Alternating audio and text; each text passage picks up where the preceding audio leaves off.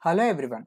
Myself, Dr. Maddineni Srinivas, certified dermatologist from India, discussing derma related MCQs, flashcards, and important topics in my YouTube channel. So, if you're new to this, please do subscribe so that you are going to get all the latest notifications of the videos which I'm going to post. And every day we are looking at a great thought, and today's great thought is that the importance of the mistakes which you are making. Okay, so grantors are going to teach you, tell you what are your weak areas. So what you need to do is you should not get crushed by all your weaknesses, but instead make use of these weaknesses as the stepping stones and try to achieve the success, because your weaknesses are the ones which can be converted into your strengths. So identify those by attempting more and more grants. And yes, people will throw stones at you, don't throw them back, collect them all and build an empire. So this is inspired by from this particular quote. And this is the MCQ. Pause this and try to answer, but I will tell the answer for this MCQ is Roseola.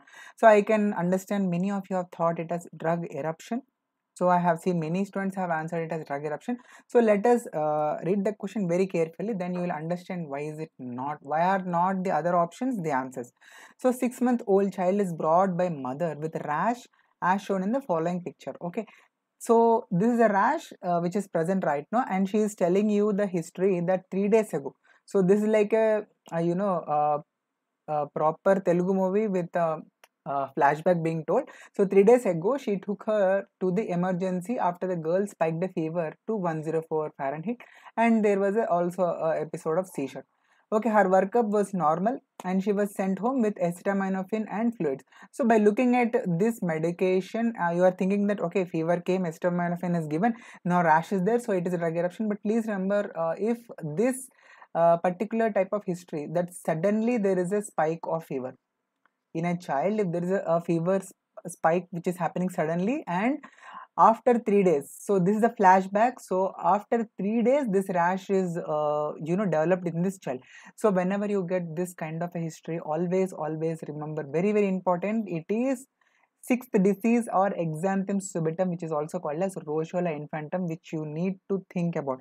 And I will tell you why is it not a drug eruption, because if you see the next part of the question, this morning she developed a rash on her trunk, which her mother believes is spreading to involve the arms and legs. So in case if it was due to drug eruption, then the rash most likely would have started over the extremities, and it would have been more centrifugal in its distribution rather than being over the trunk. So that is how you can remove this. And also, if you remember, there is an analogy to this question with the Chik Sign question. If you have gone through that in the AIIMS previous questions, you might have come across this question, that there is a person who had fever and joint pains for which some kind of painkiller NSAID was taken, and now there is a rash over the nose which is melasma like. If you remember that this question also is somewhat looking like that. So in the question you might think that the answer is a drug fixed drug eruption, the melasma pigmentation, but that question also the answer is actually Chik Sign. Chik Sign. It is seen in Chikungunya. So it is, this question is actually analogous to like that question. So here, despite the drug being mentioned in the question, it is not drug eruption. It is actually in the children. Most likely, you should think of the viral exanthems. Okay, first thing which you should keep in your mind in children is viral exanthem. So and this particular history perfectly fits in with the Roseola infantum. So why is it not B? So let us see other options. So in the case of Erythema infectiosum, there will be a mention of slapped cheek appearance. Slapped cheek appearance, Erythema infectiosum. So this is not Erythema infectiosum. And in the case of measles, just remember, measles and rubella, they will have a very close. They are very close differentials having similar features.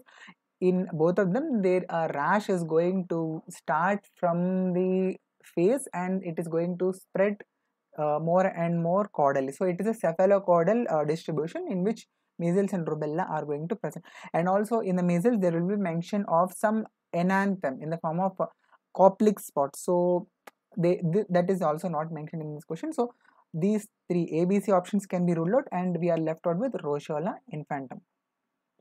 So here is again the same thing which I have explained you. So lack of symptoms during the febrile phase and appearance of eruption as the fever subset. This is very classical for Roseola infantum, which is caused by human herpes virus 6, and this is having other names. These other names also you should know. It is also called as Exanthem subitum or sixth disease, and it manifests as a rosy rash on the trunk, neck after 3 days of high fevers. This time period is also very important. So after 3 days of the high fevers, if the rash is developed in the child, you should always think about Roseola infantum. And of course, Erythema infectiosum, fifth disease, Parvovirus B19 and slapped chick appearance. Very important. Every point is almost a question. And measles, which is also called as Rubeola, maculopapular rash begins at the hairline. We can say cephalocaudal distribution will be there, and of course Kopliks spots are enanthem, which will be present over the opposite to the lower second molar. And this is so tomorrow's MCQ. If you know the answer for this, leave your answer in the comment section, and I hope this video is helpful. Please do give this video a big thumbs up. And here's links for all my Telegram groups, Instagram, all the groups are there in the description. Check that out. And if you want any specific topic to be discussed by me, you can also put that in the comment section. And thank you so much for watching this video till this point. Do remember to subscribe so that you are going to get all the latest updates, and yes, do remember to like this video.